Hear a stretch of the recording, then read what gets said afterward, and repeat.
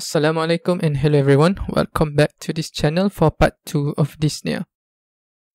Previously we have divided the cause of dyspnea into those which are sudden in onset, rapid and gradual, and we have covered some of the diseases from the first two groups. So in this one we are going to look into the third one, specifically lung abscess, pulmonary effusion, bronchiectasis, tuberculosis, lung cancer and some of the causes from interstitial lung disease. And as in the previous one, we are going to look into the basics pathology of each diseases first, then each of their clinical features. Before we start, these are my references, roughly the same as the first one. Let us begin. Lung abscess is a localized suppuration within the lung characterized by necrosis and cavitation. We can remember the causes as the following. Organisms that commonly cause abscess following pneumonia are Streptococcus, Staphylococcus, Klebsiella, and tuberculosis. If it is due to aspiration, we need to think of oral flora anaerobes. They are exclusively isolated in 60% of cases. We also need to think of non-infective causes such as lung cancer or penetrating traumatic injury, and possibility of septic embolism, commonly from tricuspid bacterial endocarditis or infected thrombophlebitis. There are some differences in terms of common location for the stated cause of abscess. Aspiration, for example, which is the most common cause, the abscess is usually singular at the right lung because the right bronchus is a more direct continuation of the trachea. And at the upper lung zones, either apical or posterior segment of the upper lobes or superior segment of the lower lobes.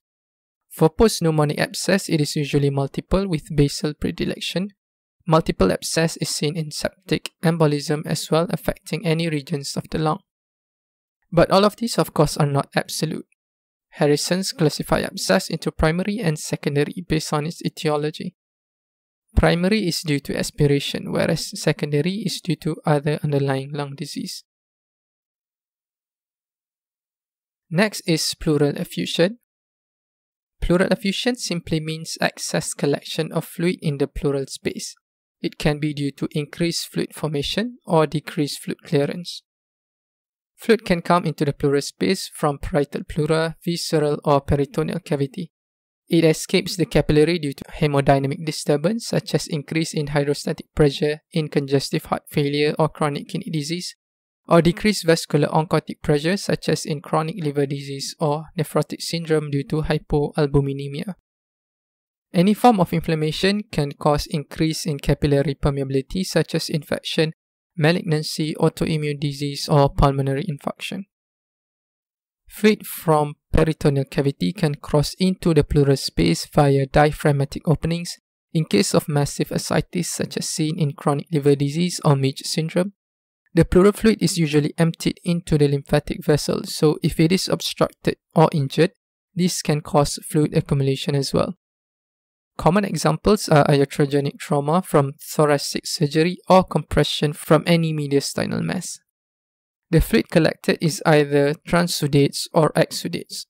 Causes of transsudates are due to the first two groups above, while the rest cause exsudates except in massive ascites because that would depend on the cause of ascites. If the fluid is serous, it is also known as hydrothorax. Usually it is caused by transsudates. Other types of effusion such as parapneumonic effusion, empyema thoracis, tuberculous effusion, malignant effusion, hemothorax or chylothorax, all of these are exsudates. Chylothorax is especially seen in cases due to lymphatic obstruction or lymphatic injury. Alright, next we have bronchiectasis. It is the permanent dilation of bronchi and bronchioles due to the destruction of the structural components that hold them, which are the smooth muscle and the elastic tissue. The underlying causes generally are due to chronic bronchial obstruction by mass or mucus plug, or chronic inflammation or infection, or both. Bronchiectasis can be focal or diffuse. Focal is usually due to obstruction, for example by solid tumor, foreign body, or massive lymphadenopathy. Diffuse causes are many, such as the following. Examples of disease with dyskinetic or immotile cilia are cystic fibrosis and Cartagena syndrome. The pooling of mucus plug leads to diffuse bronchial obstruction. Recurrent pneumonia or single severe pneumonia can also cause bronchiectasis.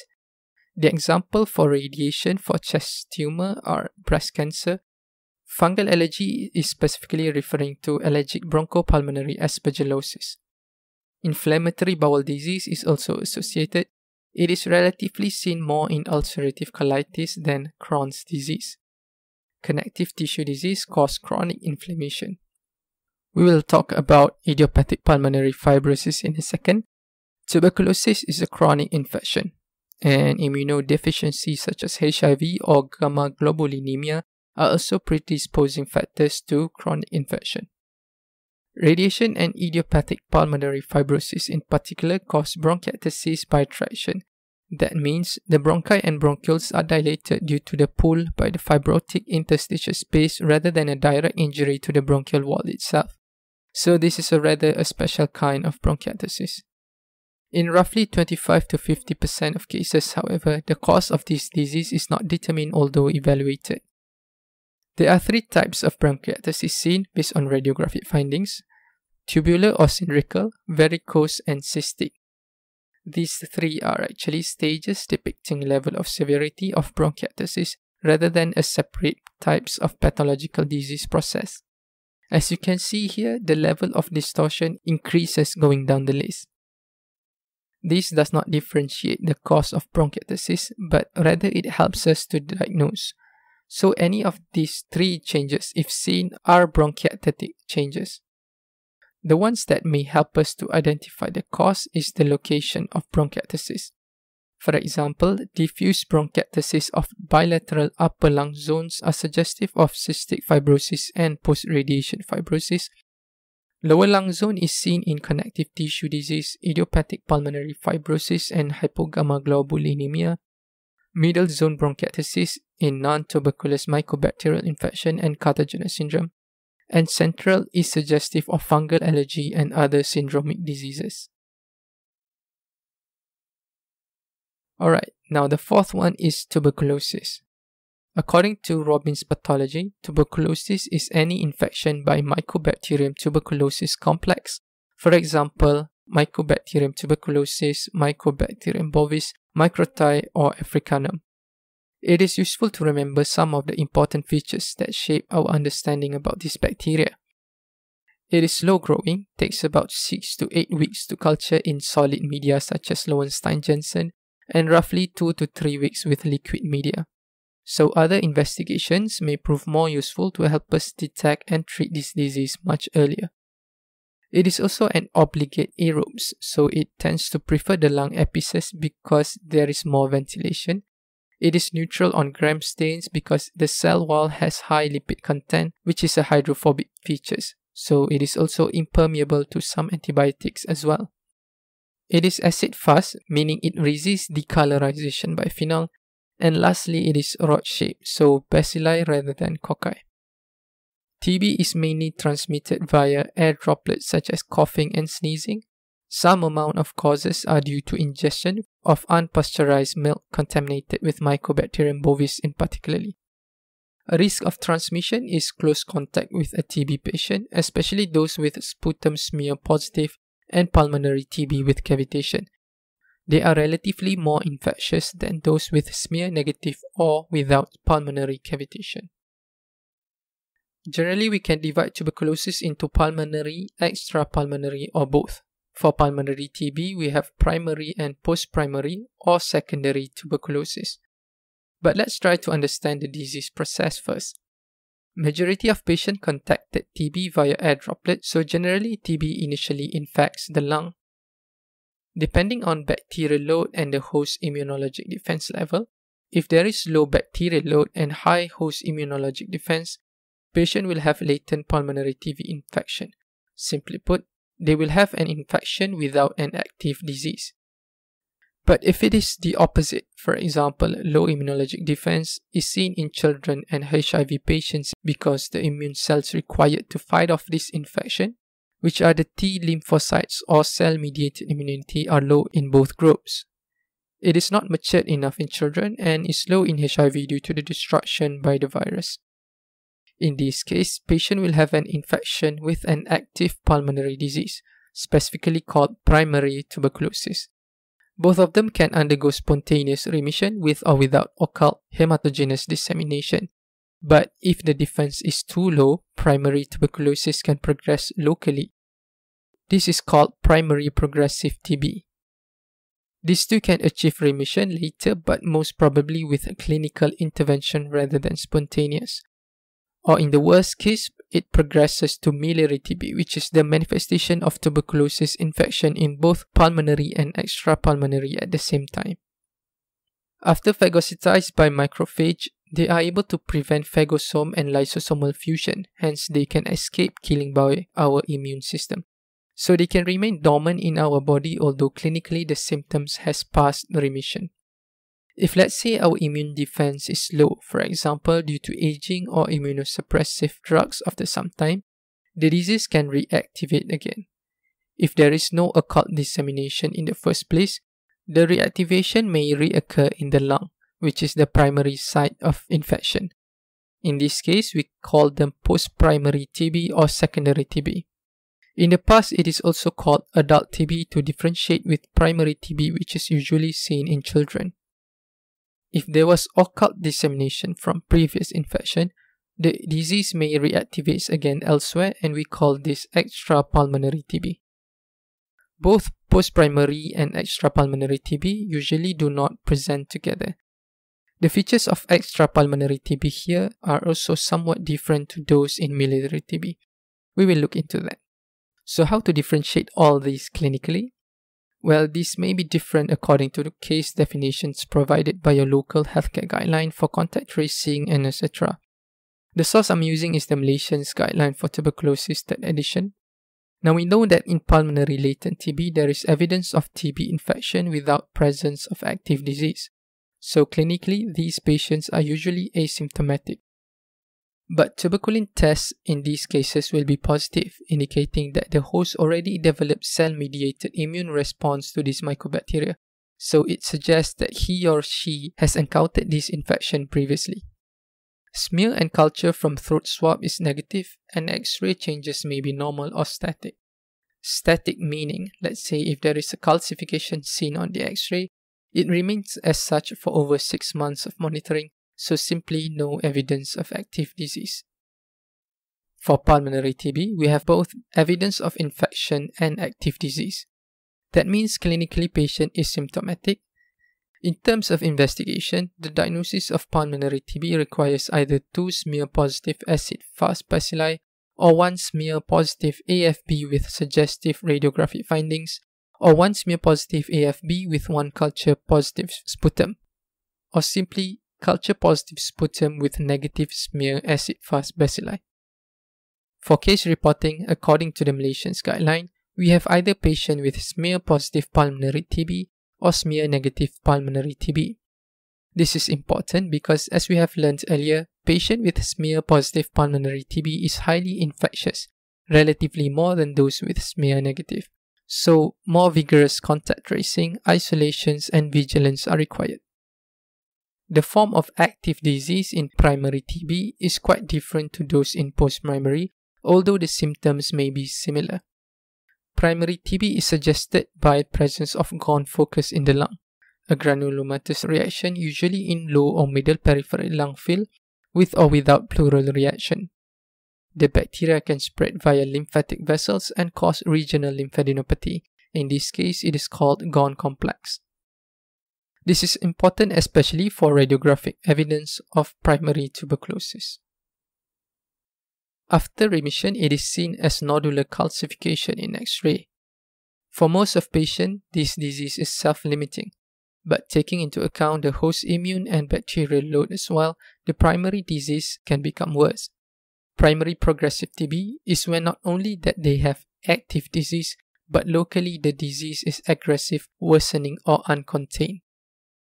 Some of the characteristics, for example, is when the primary site rapidly enlarges and leads to necrosis and cavitation, pleurisy with tuberculous pleural effusion, or complicated lymphadenopathy when the lymph nodes are too large that it compresses the airway, causing atelectasis, or it can also rupture into the airway and cause pneumonia. To the very end of the spectrum, when the host immune system is at the lowest, they can have miliary TB where both pulmonary and extrapulmonary are involved at the same time. You can think of this like a widely metastasized cancer, but in this case, it is the dissemination of mycobacterial infection in the body. The lesions seen in the lung are multiple granulomas formation bilaterally and diffuse. For extrapulmonary, granulomas can occur in liver and spleen as well, causing hepatosplenomegaly. Other features are extrathoracic lymphadenopathy, choroidal tubercles, meningitis, and disseminated intravascular coagulation. Among those with TB reactivation, 55% of them develop post-primary TB. To diagnose this, the requirements are roughly similar to primary TB, but pathologically it is different, hence the radiographic evidence required for the diagnosis is different too. The form of active disease here varies as well, from small to extensive parenchymal involvement, depending on the two factors that we have mentioned earlier. It is usually seen as cavitation at the upper lung zones because these organisms are obligate aerobes. It can simply be limited to this, or the cavitation can erode into the bronchi and cause bronchogenic spread to other airway as well. And when the other foci cause cavitation elsewhere, eventually they all can coalesce and cause caseating pneumonia. In roughly 45% of patients, they develop extrapulmonary TB instead without pulmonary involvement. So these patients generally are non-infectious. The manifestation varies according to the site. In order of frequency, lymph nodes is the most common, followed by pleura, genitourinary tract, bones, joints, meninges, gastrointestinal system, and pericardium. Alright, now let us look at lung cancer. Cancer is a general term, but usually when we talk about lung cancer, we are referring to the lung carcinoma, which are tumors that arise from the respiratory epithelium. Because carcinoma constitutes about 90% of lung tumors, while the other 10% are due to carcinoids, mesenchymal tumors, and others. There are so far 3 updates on lung tumors classification from WHO in 2004-2011, and the most recent is in 2015. Though there are some modifications to the old ones, the 2004 classification still remains relevant and widely used and referred to. Lung carcinoma is generally classified into small cells and non-small cell carcinoma because the natural progression of the disease and the therapeutic approaches for both groups are different. For example, the 5-year survival rate in small cell carcinoma is less than 5%, whereas for non-small cell, roughly around 13 to 19%. This, of course, is an average number. The survival rate would actually depend on the stage of cancer when patient is initially diagnosed. For non-small cell carcinoma, the 3 most common are squamous adenocarcinoma and large cell carcinoma. 15% of lung carcinoma is due to small cell, roughly about 20% due to squamous, 40% due to adenocarcinoma, 5% due to large cell carcinoma, whereas the extra 20% constitutes the other rare types not included here. All of these are histological classifications, but there are some extra features that are commonly associated with each group. For example, the small cell carcinoma is known to be naturally aggressive in terms of local growth. It arises from peribronchial, so it is usually central, associated with early metastasis, generally with more features of paraneoplastic syndrome than non-small cell carcinoma. In particular, they secrete ectopic adrenocorticotrophin hormone, which can cause hypokalemia, syndrome of inappropriate antidiuretic hormone secretion, which cause hyponatremia, and myoneuropathic syndrome such as myasthenic Eaton-Lambert syndrome and cerebellar degeneration. And this cancer is also associated with heavy smoker, that is, cigarette smoking more than 10 pack years. Squamous cell carcinoma is also central, whereas adenocarcinoma and large cell are usually peripheral.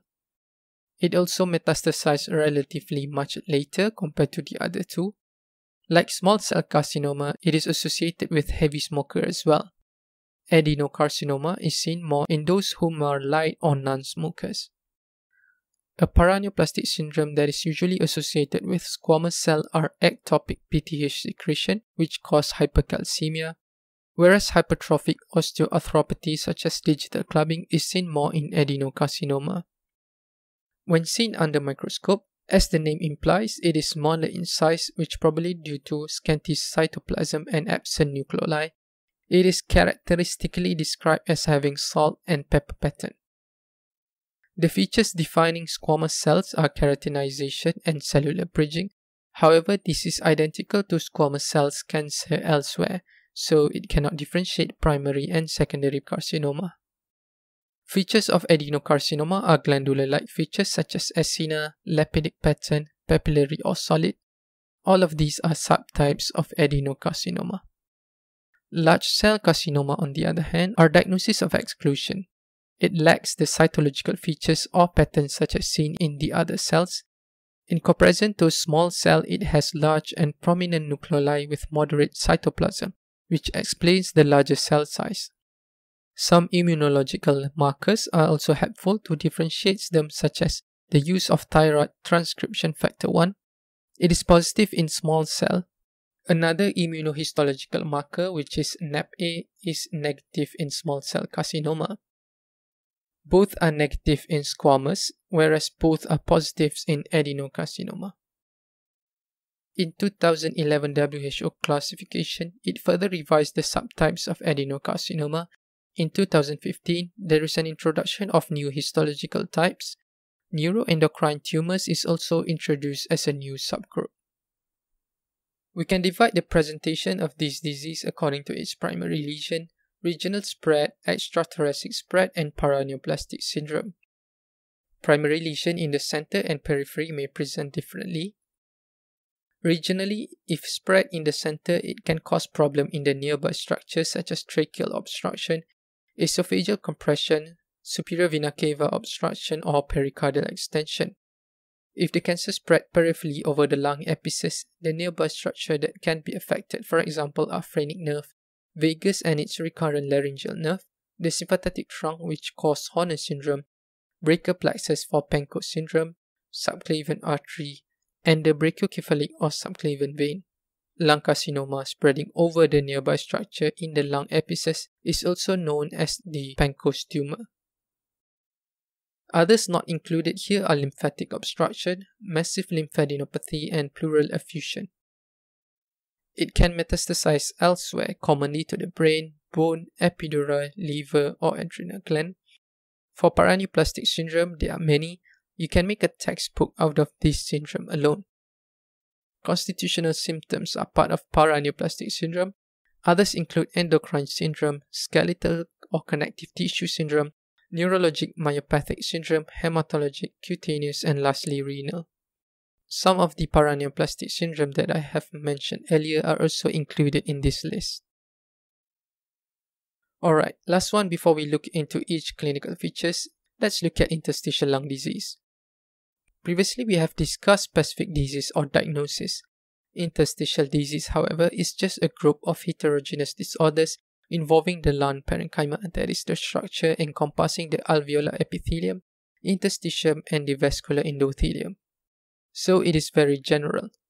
But we can classify the disorders in this group based on the types of histopathological patterns seen, either predominantly inflammation and fibrosis or predominantly granulomatous reaction.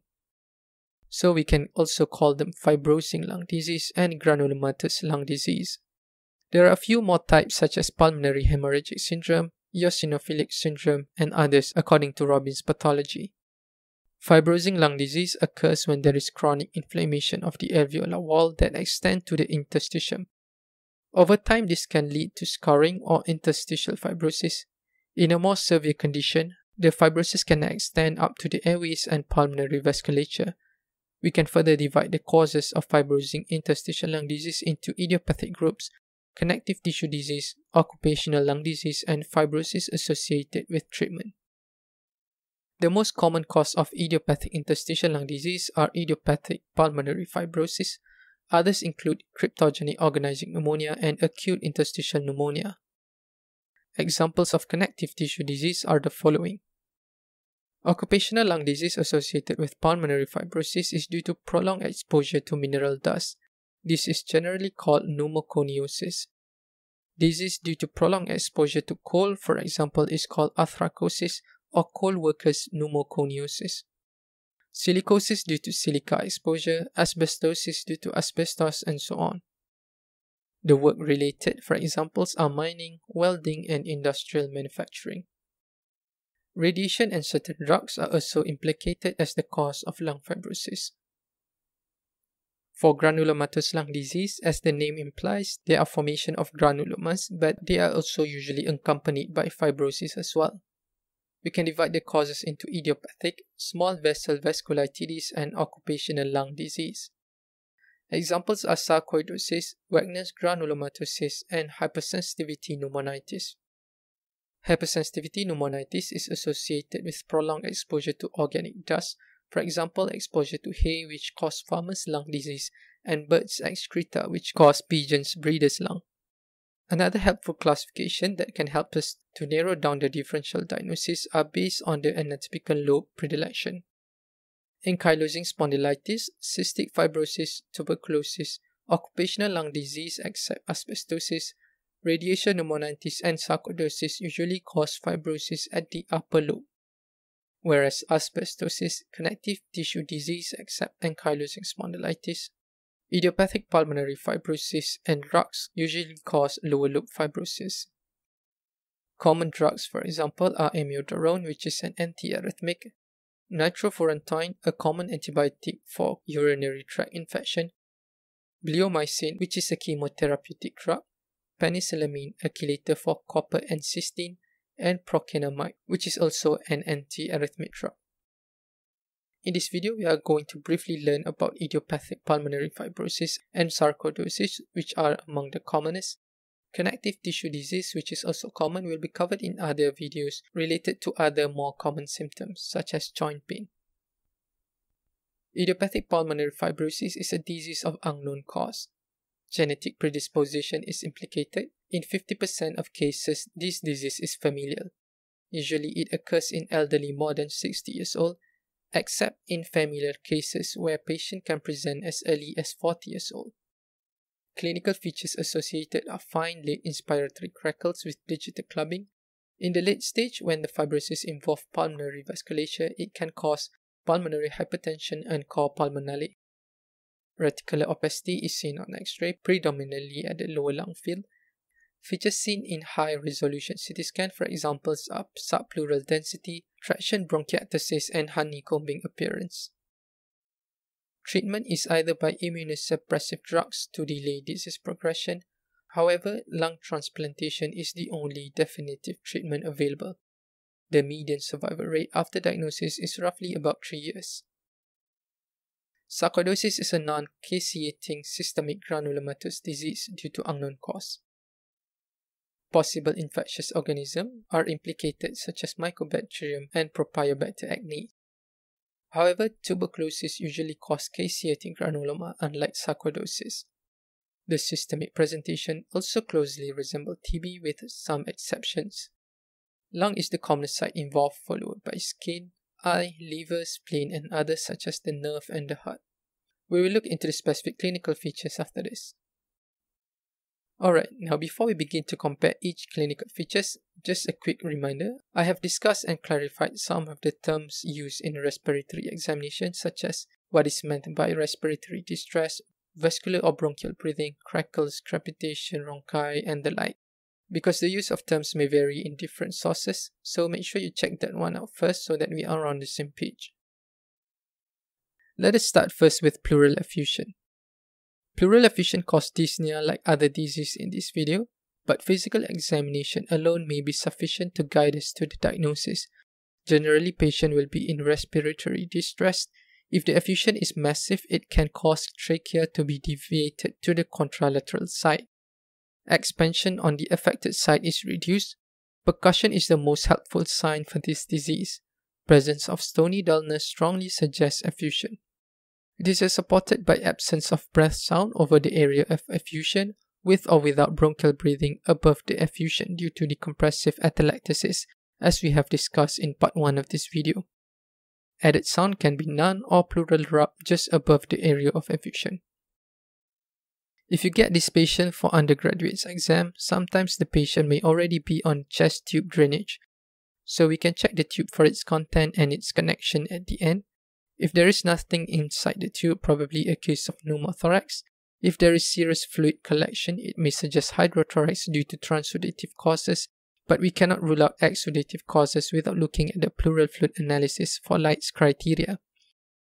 Gross purulent fluid collection suggests empyema thoracis, blood for hemothorax, and milky white fluid suggests chylothorax.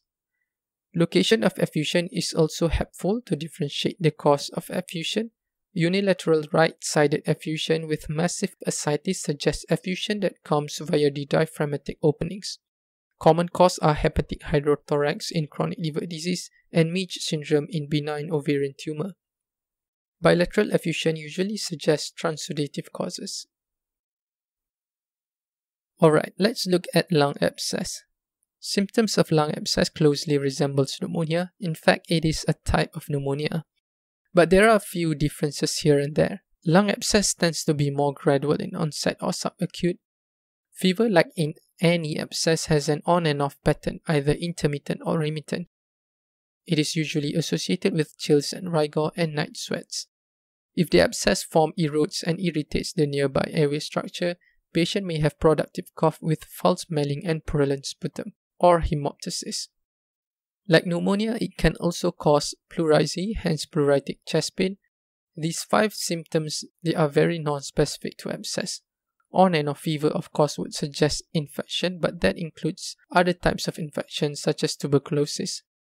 In fact, we will hear about these 5 symptoms repetitively for most of the diseases discussed in this video. For clinical signs, generally they are non-specific findings as well, such as ill or septic looking. Digital clubbing is also seen, although the pathophysiology of this sign is still poorly understood. But it helps in a way that it suggests presence of chronic or insidious disease that may contribute to this patient dyspnea rather than an acute one. For respiratory examination, a sign that is perhaps more specific to abscess or cavitation is the presence of cavernous or amphoric bronchial breathing, in contrast to tubular sound. To differentiate these two, however, may prove difficult, so for this disease to be on the top of your list of differentials from clinical evaluation alone, I think the risk factors plays a big role. Aspiration is the leading cause of abscess, so 3 things that we should consider are: does this patient has impaired gag or swallowing reflex such as those in stroke? Secondly, is there any recent event that can cause cognitive impairment such as episodes of seizure or recent surgery requiring general anesthesia where aspiration may likely occur? And lastly, you can also look briefly for poor oral hygiene care.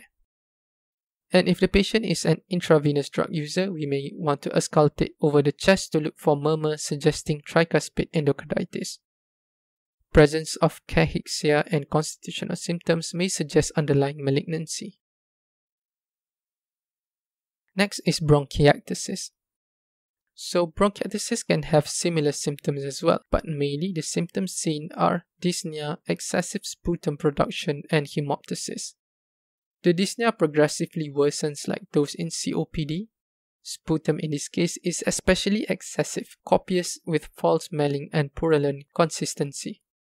It is usually in the early morning because it collects overnight. Hemoptysis can be none, minimal or massive. With worsening dyspnea, patient can have reduced effort tolerance. As we have learned earlier, bronchiectasis happens due to chronic obstruction or inflammation, so patient can have constitutional symptoms as well due to the chronic insult. Due to the destruction of bronchial tree, the accumulation of sputum provides a safe haven for microorganisms to proliferate. Hence, episodic exacerbation of dyspnea like those in COPD can also occur in bronchiectasis due to superimposing acute infection, either mild or severe. So patient may also present with an acute fever with a background of similar recurrent episodes in the past. For signs, generally look for respiratory distress as well. Digital clubbing is also suggestive, and halitosis or bad breath because of the sputum-filled clogged airway.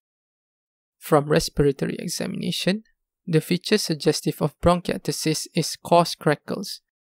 The extensiveness of areas involved either localized or diffuse, and its specific location, either upper, mid, or lower zones, may suggest its causes as stated above. So quite similar symptoms to lung abscess, but the manner in which the symptoms present are different. Other differentiating factors include risk factors such as history of pulmonary tuberculosis, concurrent underlying disease such as cystic fibrosis, connective tissue disease, or idiopathic pulmonary fibrosis. Alright, let's move on to tuberculosis. Clinically, we already know that those with pulmonary latent TB is asymptomatic. For primary and post-primary tuberculosis, the symptoms are indistinguishable. It includes fever, cough, hemoptysis, constitutional symptoms, dyspnea, and chest pain. The fever is similar to lung abscess, characteristically with on and off pattern and night sweats. Cough is initially dry but can become purulent later or tinged with blood. Massive hemoptysis can also occur. Constitutional symptoms such as weight loss, anorexia, and malaise are also seen. Dyspnea and pleuritic chest pain resembling pneumonia occur when more extensive part of the lung is involved, probably not with simple gone focus. For physical signs, patient can have digital clubbing, muscle wasting, and conjunctival pallor due to anemia, but all of these are non-specific. Respiratory examination most of the time shows no abnormalities. Localized amphoric or cavernous bronchial breathing may suggest cavitation, which is a feature of post-primary TB. Hilar lymphadenopathy may compress adjacent airway and cause narrowing, so localized wheezing or rhonchi can also be heard.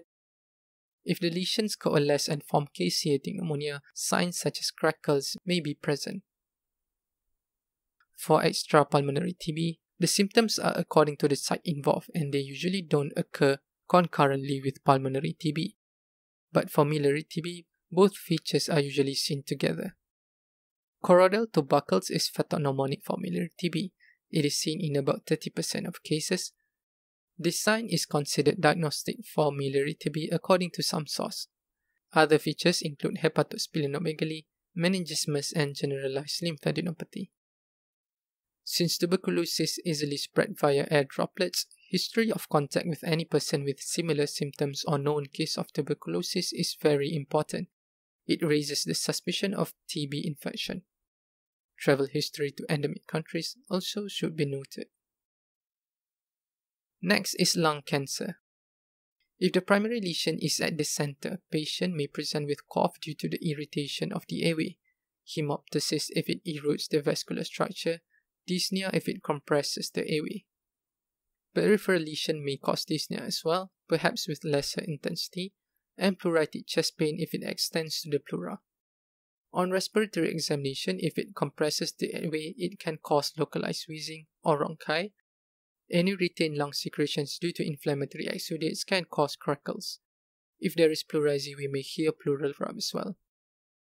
So we can say that respiratory examination findings are non-specific as well because other lung disease can present with this. Risk factors such as elderly and cigarette smoking should prompt us to include lung cancer as differentials, but keep in mind adenocarcinoma is commonly seen in non-smokers and women. We can also highly suspect lung malignancy if there are symptoms or signs that suggest regional spread. Tracheal obstruction causes dyspnea as well, so that is not really distinguishing, but esophageal compression, for example, can add dysphagia to the symptoms. If there is superior vena cava obstruction, the chest and neck veins will be dilated, JVP will be raised, and patient may have facial plethora. Tumor extending to the pericardium can cause pericarditic chest pain and pericardial rub.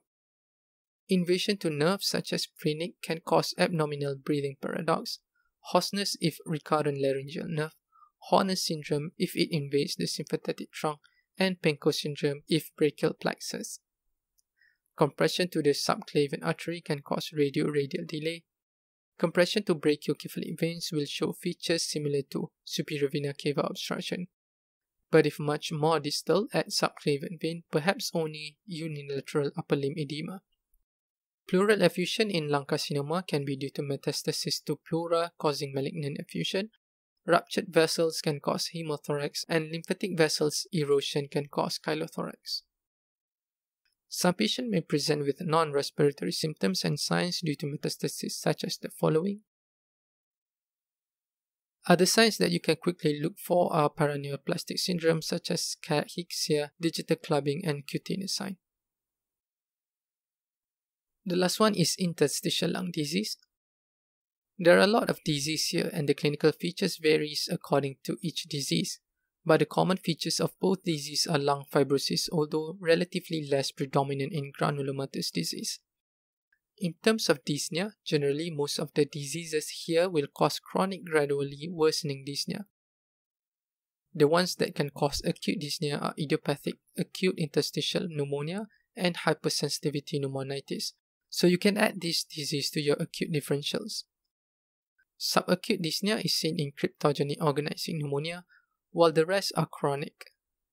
Episodic presentation is also seen in vasculitis and cryptogenic organizing pneumonia. For clinical signs, pulmonary fibrosis are suggested by digital clubbing and fine crackles, but we should also look for complications such as features of cor pulmonale, which I have covered in previous video. Crackles are late inspiratory, but as the fibrosis progresses up to the major airway, pan-inspiratory fine crackles are heard. We have looked through the features of idiopathic pulmonary fibrosis just now. For sarcoidosis, about 1/3 of patients are asymptomatic. In contrast to tuberculosis, most of patients are asymptomatic, about 90% of cases rather than symptomatic. The symptoms are similar: dyspnea, dry cough, fever, night sweat with constitutional symptoms. For cutaneous manifestation, there are 3 types of lesions seen. Erythema nodosum is transient. This is also seen in tuberculosis. Maculopapular lesion is the most common form of chronic lesion seen in sarcoidosis, but lupus pernio, a macular lesion characteristically seen around the nose bridge and beneath the eyes, has a high diagnostic value for sarcoidosis. So it is useful, similar to how choroidal tubercle is for miliary TB. Uveitis is the second commonest extrapulmonary manifestation. Patient may present with red and teary eyes. The most common presentation for liver is actually jaundice due to intrahepatic cholestasis rather than hepatosplenomegaly. Splenic enlargement due to granulomas cause splenomegaly in a small number of patients. Alright, by now I think you can appreciate that for some disease, the certainty of diagnosis can be achieved clinically, such as pneumothorax and pleural effusion. Asthma may require a simple test such as by looking at the PEFR reversibility with bronchodilators, but most of the diseases that we discussed in the first and second video, we can narrow down the differentials up to a certain point, but it is difficult to conclude a particular diagnosis definitely with clinical evaluation alone. So in most cases, chest X-ray is at least required. So for the next video, I will try to summarize chest X-ray findings for each disease. But that's it for now. If you found this useful, share this video with your colleague, subscribe for future videos. Thank you for watching. Bye bye.